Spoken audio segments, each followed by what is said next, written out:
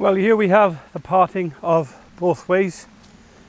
To the left is the tunnel, to the right is the tunnel field. The tunnel field was very popular with families, or especially on Sundays, including myself, where we used to go along for the day, take a picnic and stay there all day till the evening, as long as the weather was like this. We used to build ponds, swings, etc, etc. Good day all round. But to the left is the tunnel. We're going to wander up there now to show you exactly what is left of the tunnel portal at this very moment in time.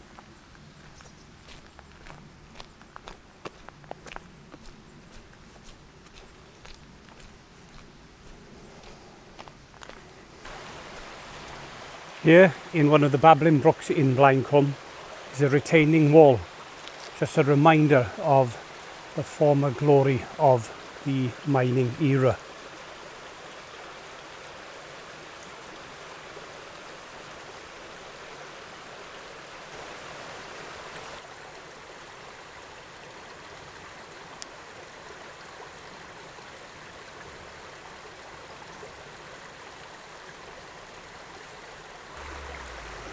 And just here you can see the original outfall from the tunnel.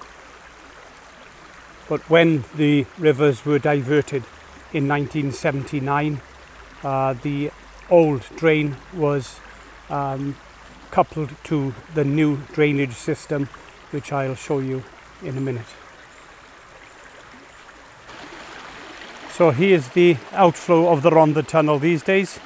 The old outlet was coupled with the new drainage system that was put in place in 1979.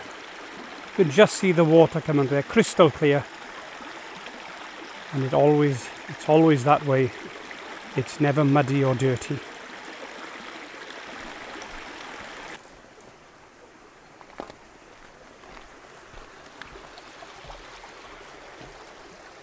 I often find myself coming to Blaencwm, reminiscing of when I was a boy. It all comes flooding back, and now it's turned into the most beautiful area you could ever imagine. Soon this will be a picturesque place for many, many people to enjoy. Wonderful place.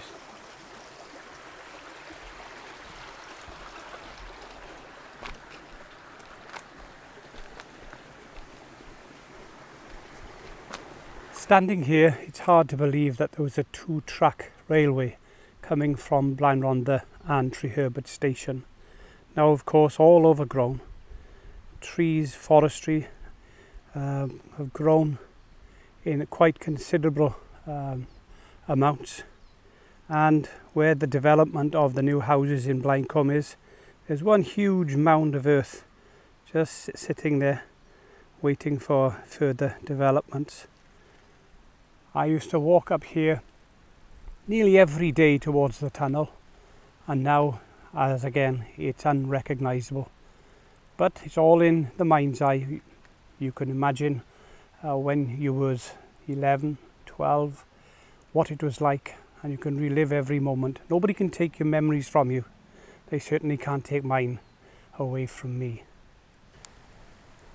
Here we are at the imposing Blaencwm mountain, with the three trees on top.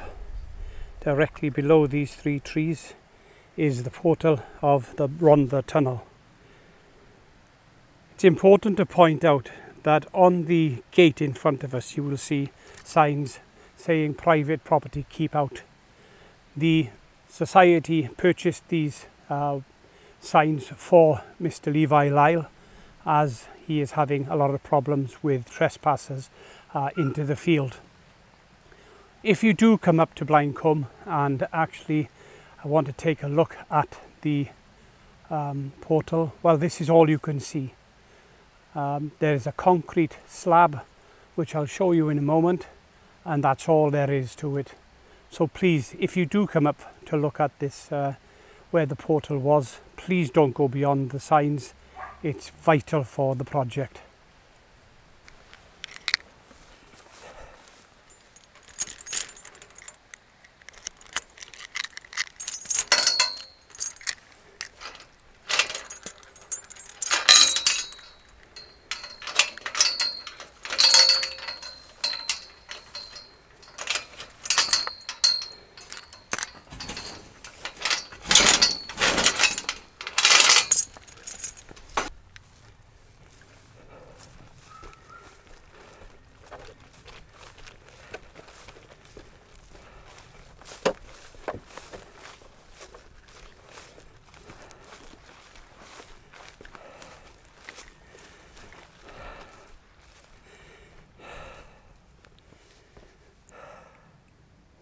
So here we are.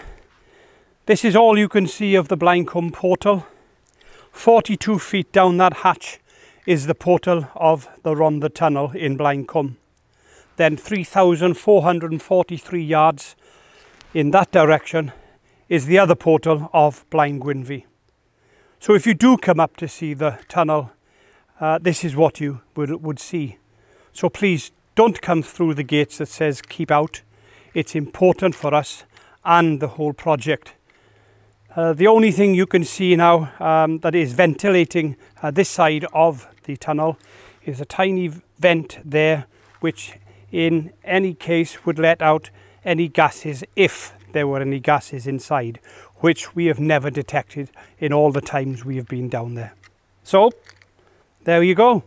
There you have it. The Blaencwm portal.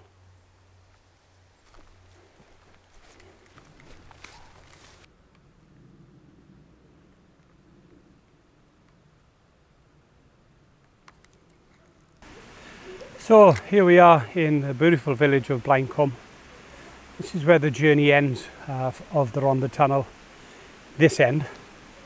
So there's a few little things I'd like to show you in the Rhondda Valley before we go over to the Blaencwm end and the Blaencwm portal. So stay tuned and I'll see you next time.